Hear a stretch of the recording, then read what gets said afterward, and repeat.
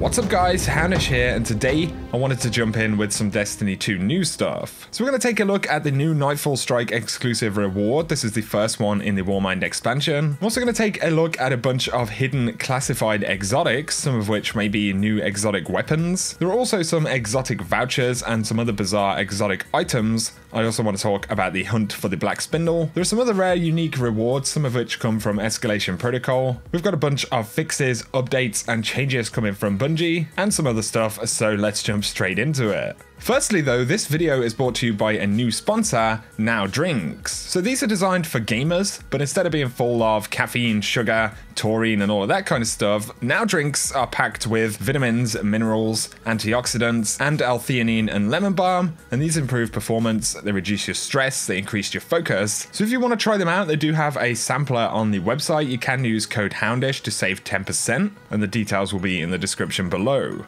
So starting out with new loot, of course, this week we have the NOKRIS strike as the Nightfall. A lot of people were wondering if there was a specific piece of gear tied to the Nightfall, and DMG did say, yes, this week you can earn your very own Redacted from the Strange Terrain Nightfall. Happy hunting. So we got that confirmation that there is indeed a reward from the Nightfall, and so far a lot of people have been getting this rocket launcher, the Braytech Osprey. So this is actually one of the Braytech weapons, kind of like the other ones that you get from Anabray, and it's looking like this is indeed the reward that you actually get from the Nightfall. To take a brief look at it, we've got high impact frame, it has linear compensator, quick launch, and countermass. The middle column has high velocity rounds, implosion rounds, or alloy casing, and then we've got cluster bombs, rocket spawn clusters upon detonation. So perks wise, it is a pretty decent rocket, somewhat similar to Sins of the Past and the Curtain Call. This one is a little bit more akin to the Sins of the Past in terms of the stats, but the perks are pretty much representative of what you would see on all of the other good legendary launches in the game. So essentially, they've given us another option here. Some people have speculated though that this isn't the actual Nightfall reward. Of course, with it being the NOKRIS strike, a lot of the folks who are going after the Black Spindle got very interested in this. Another thing to mention is that Strange Terrain is one of the meditations this week. So a lot of people have been looking for secrets inside of the Nightfall, inside of those meditations, in the hopes to find the Black Spindle. So far, nobody has been successful, so we'll have to wait and see down the road. It could come from another location, it could be a different quest, it could be a random reward from a secret type of mission like we saw in the original version. But just in case you missed it, I did manage to find some of the perks for the Black Spindle. So they actually added Mulligan into the game, and this is where missing a shot has the chance to return that round to the magazine. That of course was a bonus on the Black Spindle. We can also see the classified masterwork details, and pretty excitingly, Black Spindle will feature the box breathing perk on the masterwork version, and this will increase your range and precision damage when aiming down the sights for a short time. So it's looking like Black Spindle could be an absolute beast when we finally get it. You'll have to let me know though if you guys have any theories on where we're going to get the Black Spindle. Now before we go any further, yesterday I mentioned something new called Arms Week, and this appeared on Bungie.net. There are a series of different objectives that are going to come up. So we have Arms Week Nightfall, the Prospector, we also have one for Hardlight and the Rat King. So if we look at the first one, modifiers, Gold Rush, complete this Nightfall to upgrade the Prospector's Masterwork. So these are actually catalysts which will be time gated behind specific Nightfalls. I should mention the Prospector catalyst will grant plus 40 blast radius, and it's also going to give the weapon deeper pockets for increased ammo reserves. The Hardlight will get plus 25 points of stability, which hopefully will reduce that screen shake. And then we've got the Rat King. It's going to get plus 20 points of aim assist and recoil direction, which are hidden stats. And then we have Infestation, which is a new perk. Improved aim assist and recoil direction refreshes the health on vermin invisibility trigger. So those three will become available probably in some off weeks where there aren't iron banners and faction rallies and things like that, which is definitely a good use of the content, and I'm looking forward to picking those up. But in terms of currently classified stuff, interestingly, there is a whole bunch of armor, so we can see various armor sets right there, and there are pages and pages of this stuff. So these could be some armor sets that we've yet to receive, but then also in the database right here, we can see various classified exotics. So we've got two different items described simply as exotics. There's a classified and then another classified. There are also three other intrinsic perks which are classified. Like I said before, we did find Mulligan, and that's just one of the trait bonuses on the Black Spindle. So chances are one of these three 3 will also be the intrinsic for the Black Spindle, but then again, we're still left with a couple of intrinsics and a couple of classified exotics there, so it seems like there is actually another exotic hidden away. We don't have 100% confirmation of that just yet, but it's pretty interesting, and I'll be curious to hear if you guys have any theories about that as well.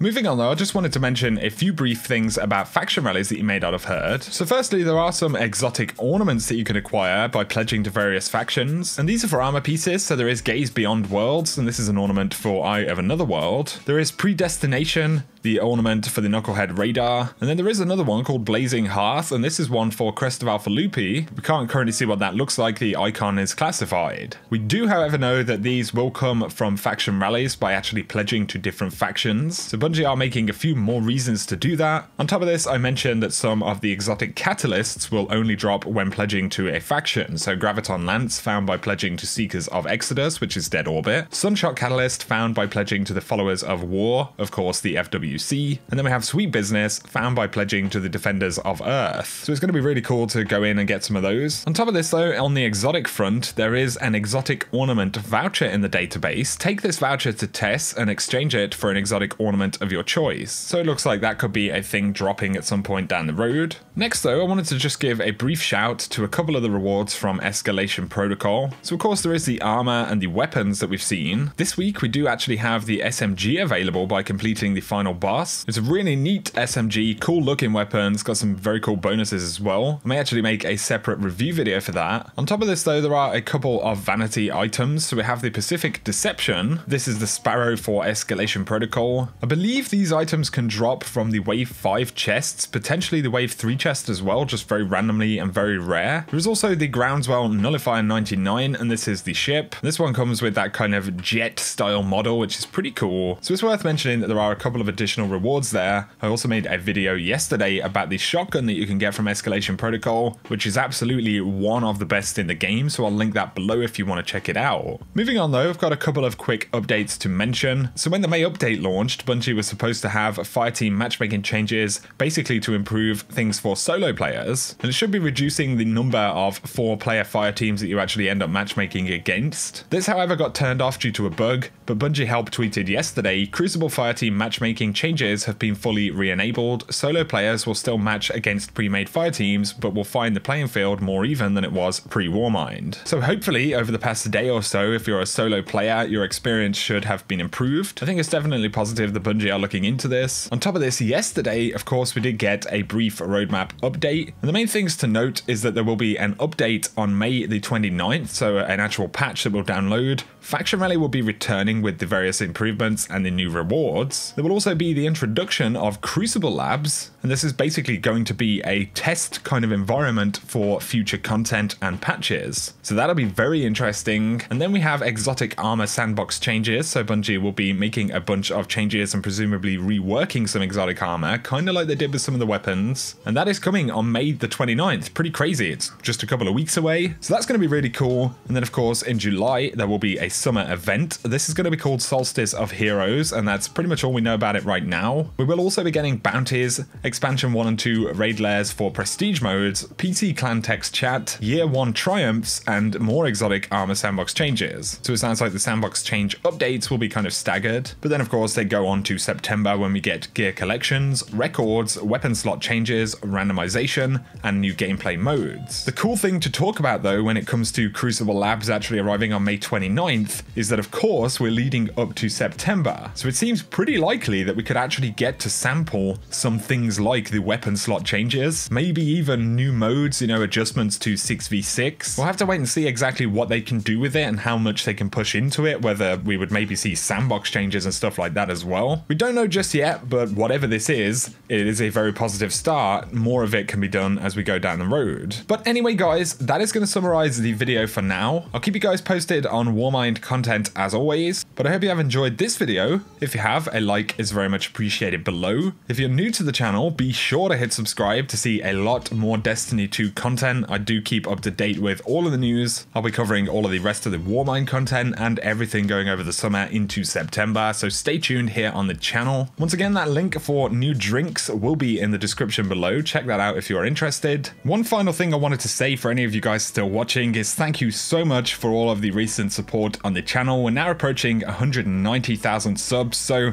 we're on our way to that big 200k, man, which is absolutely insane. As I've said before, you know, it's something I've never really expected to be able to do. I just made the content and it seemed like quite a few of you enjoyed watching it, so thank you so much. I'm always doing my best to bring the best content here to the channel. Like I said, I really appreciate all of the support, guys. Let's see how quick we can get to that 200k, man, hopefully in the next couple of months. That would be absolutely amazing. But anyway, guys, I'm not going to babble on any longer. I appreciate you watching as always. Whatever you do, I hope you have an awesome day.